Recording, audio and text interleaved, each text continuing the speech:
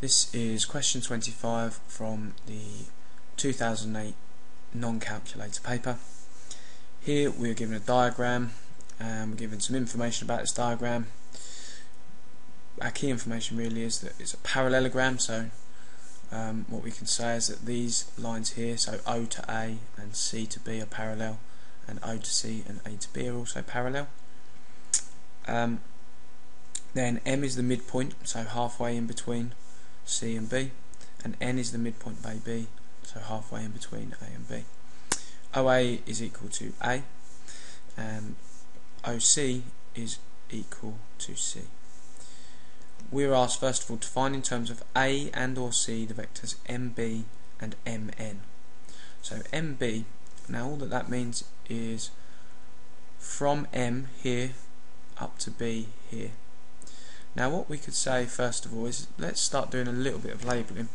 Now what we can say is that A, we can see here, A is going in this direction. So what we can say is that O to A, that distance and that direction is being described by the vector positive A. If I were to go in the opposite direction and the same distance, that would be negative A.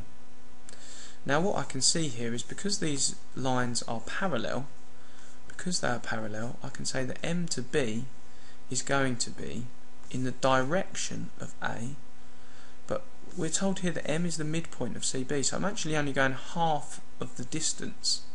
So what I could say is that from M to B, that this is simply positive half of A. So A would be the entire distance from C to B. We're only going from M to B, so we can say that it is positive half A. So MB I can just call half A. Now part 2 of A is M to N.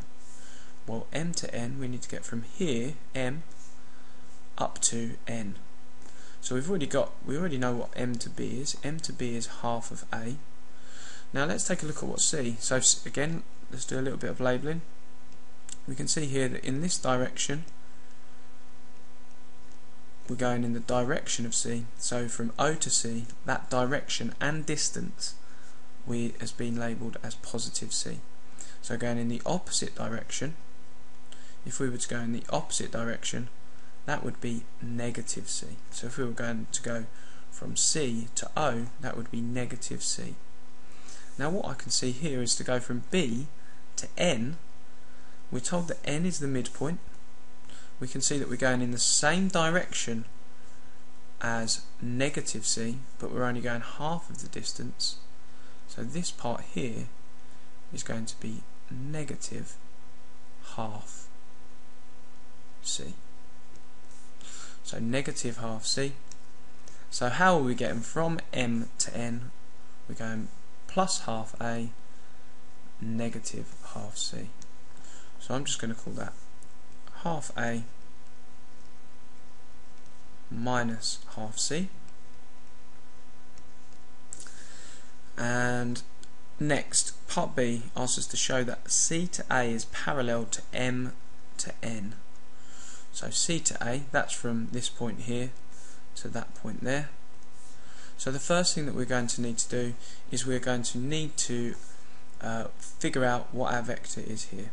Two ways we can go. We can go this way and then that way, or we can go this way and then this way. So I'm going to go in this direction first, C to B and then B to A.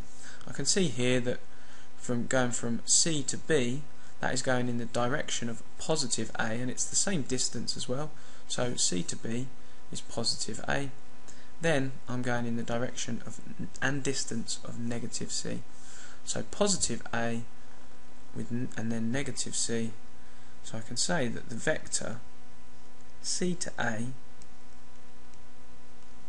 is equal to A minus C. Now I need to show that this vector here from C to A is parallel with this vector here, M to N. So CA, I can see as we've just said, is a minus c. And what I'm going to do here for this vector m to n, I'm just going to write it in a slightly different way. What you can maybe see is that half a minus half c, well that can be factorised. We can take that factor of a half out. So I'm just going to do that. Half a minus c. Now what we can now see is that mn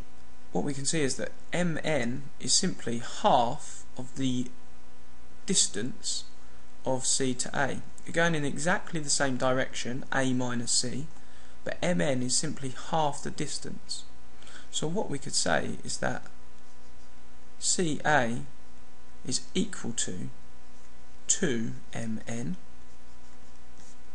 and we could say that so if we wanted to make a statement, we could say that they are parallel, and we could say they are parallel. We can say that that a minus c is a factor. So a minus c is a factor of the parallels. Of the vector m n.